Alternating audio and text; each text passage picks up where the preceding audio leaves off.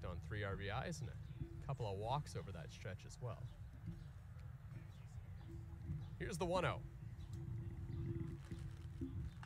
That one's hit in the air to center field, and it is crushed. Back goes Connor Lewis. He's at the wall, and it is gone.